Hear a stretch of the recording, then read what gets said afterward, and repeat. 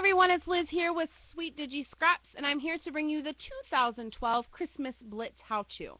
This goes hand in hand with the 2012 Christmas Blitz download.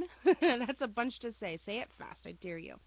That's on my blog right now. It will be available for the rest of the year, so that way if you have any last-minute gifts that you need to create or want to add some personal touches, it will be available for you.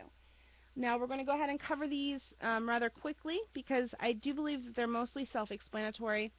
Instructions are included on most of the printouts, but we're going to go ahead with the simple folding steps, so that way if you're a little bit stuck, you can, like I said, and I promise it is really simple.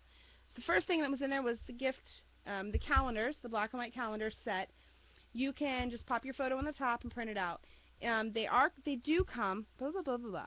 They do come in the 8 by 10 size, but you can size down if you're printing at home or if you want to make smaller calendars. This I actually created into the 4 by 5 size, so I can put 2 on each page that I'm printing out. And I will cover binding for this actually in a different video because it is a little bit more extensive. So, but just print them out. If you're printing it at home, go ahead and print them out and sit tight. I will have binding for you that you can create at home. Promise. First thing that's out of there that we can go ahead and cover for the folding and assembly is the crayon box template. They are in templates. Just simply fill it in with whatever papers or embellishments that you want. I chose Growing Up Girl Kit, and this is just a little doll that's in there. I made it to look like my daughter. Once you cut it, or once you print it out, you're just going to cut along the black lines right on the inside, and you're going to have something that looks just like this. If you're printing at home on regular standard paper, I would definitely suggest reinforcing it because regular paper just can't stand this. Use either the cardstock, or if you're reinforcing, use, like I said, either cardstock or, as I've done, is manila folders. Yeah, it works perfect, like a charm, or cereal boxes. Yeah, whatever you have that's like a hard cardboard. And you're going to want to fold and crease with your bone folder on each line, the dotted lines. If you don't have a bone folder, you can use the edge of your ruler, the end of your scissors. All of those will work. You just want to make sure that you reinforce the fold.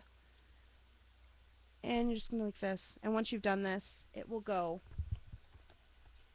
It'll pop all together in this cute little nifty box.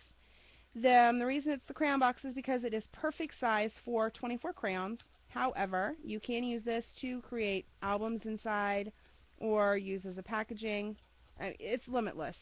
But this is the box itself and the assembly. Promise really quick and easy, and that's available on the blog. The next is the gift bag or box. Now there's two ways that you can actually finish this off. Once you've printed it out, this is actually one of the completed printouts in the download. You're going to print it out and just cut it. You do the same thing. You're going to fold along the dotted lines.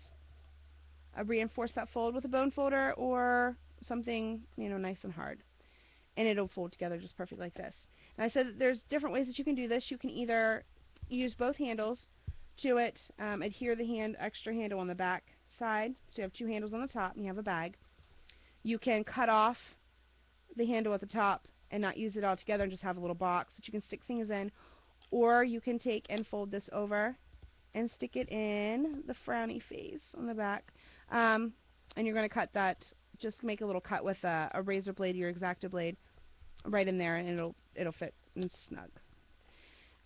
Filling this up, I am actually putting Hershey's Hugs and Kisses, hence the name, inside these ones for the family. You can do cards inside there, say, let me count the ways, 10 reasons I love you, or ways that I love you, or your coupons in there, or you can do gift cards inside here. Or you can do actual mini albums. Put a mini album in there so it pulls out and it'll fold out. But that's what you can do with that one. The next one is the pillow box. The pillow box is, where's my pillow box? Haha, there it is. The pillow box, you're going to want to print it out and cut it out. These ones are fairly simple. This is going to just, once you've done that, you're going to fold the top over and you're going to glue it together. And when you've done that, when you've glued that part, because when you do that, you're going to have something that looks just like this, nice and flat. When it's done drying at the top, just make it tube like this, and these parts will, I promise, they'll just glide right in on both sides. And it'll pop in, and you have a nice little box. If you want to fill it up with treats, you can, or create a little girl's purse, fill it up with costume jewelry. That'd be a great gift for her as well. So that's that one. And then the last one there was the treat bag that was already pre-done. And the same thing, you're just going to fold along the lines, cut along the black lines. Use your X-Acto blade on the 2 little eyelet holes here on the sides.